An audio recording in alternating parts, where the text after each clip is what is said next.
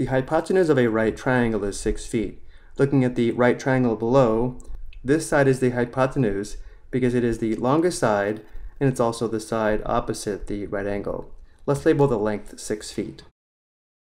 Next, the height is 3 more than 2 times the length of the base. Determine the length of the base and the height. Round to the hundredths. So the height, or the length of this side, is 3 more than 2 times the length of the base, which is this side. Let's label the length of the base x feet. And because the height is 3 more than 2 times the length of the base, we can use the expression 2x plus 3 for the length of this side here, the height.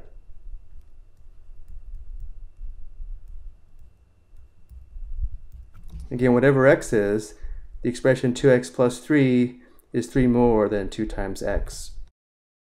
And now to determine the length of the base and the height, we can use the Pythagorean theorem to set up and solve an equation.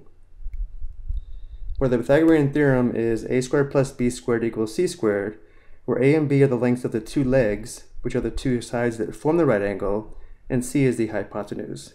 Let's let this side be a and this side be b. Applying the Pythagorean theorem, we have the square of x plus the square of the quantity 2x plus 3 equals the square of 6. And now let's simplify both sides of the equation. The square of x is equal to x squared. To square the quantity 2x plus 3, we will have 2 factors of 2x plus 3. And 6 squared equals 36. To multiply the 2 binomials, we will have 4 products, 1, 2, 3, and 4. We have x squared plus 2x times 2x is 4x squared, plus 2x times 3, that's plus 6x, plus 3 times 2x, that's plus 6x, and then plus 3 times 3, which is 9, equals 36. And now let's combine like terms on the left. We have 2x squared terms, and we have 2x terms. X squared plus 4x squared, or 1x squared plus 4x squared is 5x squared. 6x plus 6x is 12x, giving us plus 12x. And we have plus 9 equals 36. We have a quadratic equation. Let's set the right side of the equation equal to 0 by subtracting 36 on both sides. Simplifying, we have 5x squared plus 12x. 9 minus 36 equals negative 27, giving us minus 27, equals on the right, the difference is 0. This does not factor, and therefore we will need to use the quadratic formula, where a, the coefficient of x squared, is equal to 5, b, the coefficient of x is equal to 12, and c, the constant term, is equal to negative 27.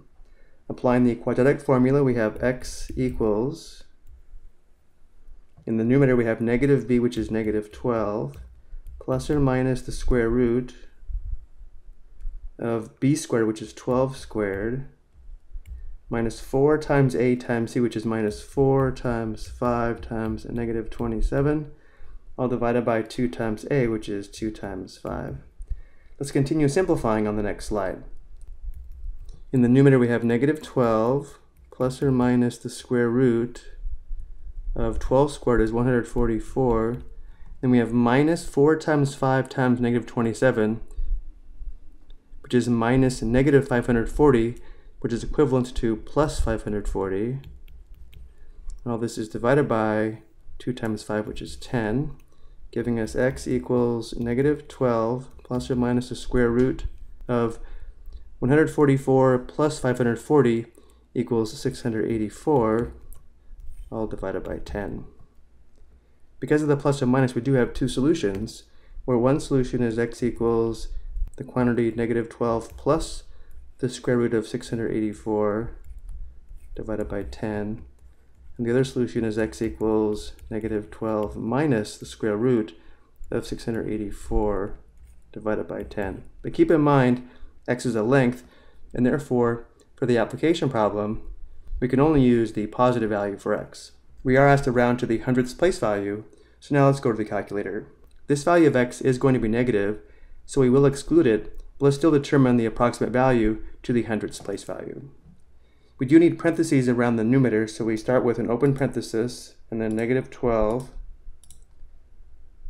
minus the square root of 684, right arrow to get out from underneath the square root, close parenthesis, and then divided by 10. Enter. Rounding to the hundredths place value, notice how there's a 5 in the thousandths place value, which means you round up. X is approximately negative 3.82.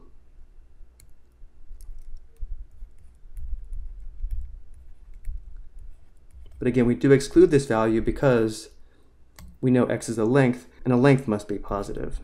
And now let's determine this value of x to the hundredths place value. If we press second enter, we get the previous entry, which we can now edit. We can press the left arrow and change the minus to plus.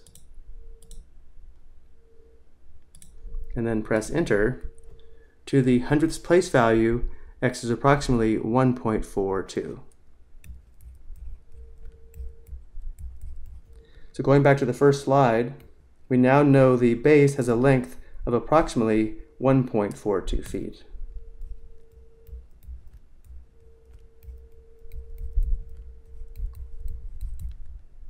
Now in determining the height, we don't want to use this rounded value of x in the expression 2x plus 3. We want to use the exact value of x and then round after determining the value of the expression 2x plus 3. Because of this, let's go back to the calculator. One way to do this is to store this value here in the variable x and then evaluate the expression 2x plus 3. To do this, we press the store button, which is here, and then the variable x, and then enter. And now that value is stored for the value of x, so now we can just enter the expression 2x plus 3, enter, and round to the hundredths place value. 2x plus 3 is approximately 5.83, which means the height is approximately 5.83 feet. Again, if we use the approximate value of x as 1.42 to perform the calculation for 2x plus 3, there will be more of an error and it may be marked wrong. I hope you found this helpful.